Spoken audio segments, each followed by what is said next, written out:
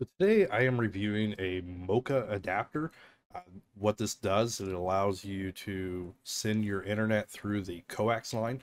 So if you wanted to have a hardwired line throughout your home, you can do an Ethernet from your router, and then send it through the coax into another room in the house, and then back through Ethernet for your computer or Xbox, whatever it is you want to connect to.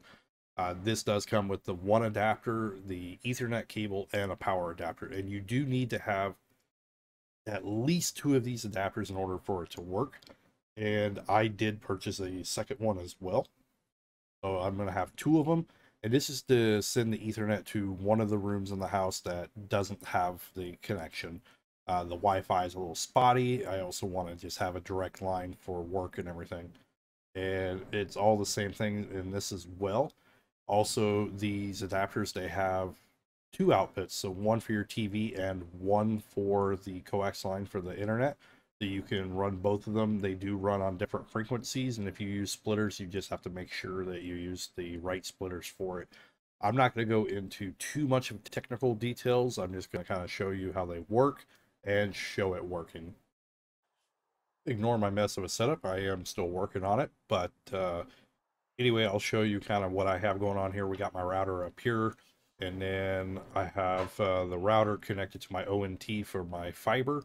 And from the router, I have to the switch. And then from the switch, I have one Ethernet going to my room, which is already wired, and one Ethernet coming up over here to this MoCA adapter. And then I have the coax going down to the box and running to the room that I need it in.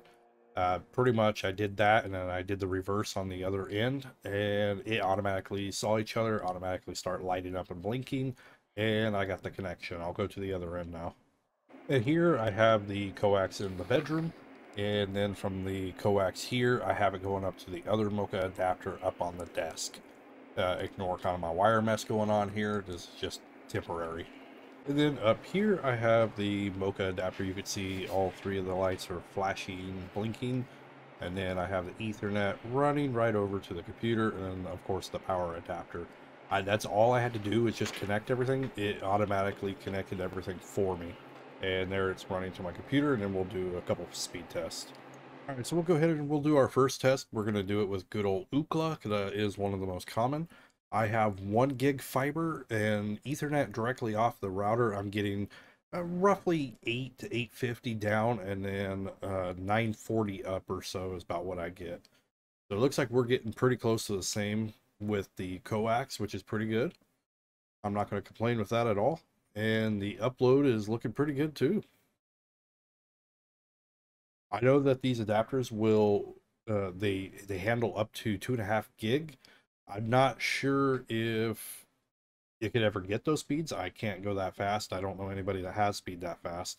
We'll also do a speed test with the fast.com, because I know I've had people ask me before to do that one. So I'll go ahead and do that. That one's powered by Netflix. It pretty much kind of gives you what Netflix will see. We got 720 down, and then we'll check the up. So it looks like we're getting pretty close to our gig on the up right there. So yeah, I mean, these MoCA adapters definitely are doing what I need them to do. I don't know 100% of the technical terms and everything for it, but I just know that I plugged them in, they worked, and it didn't take any kind of programming or anything. It was super easy.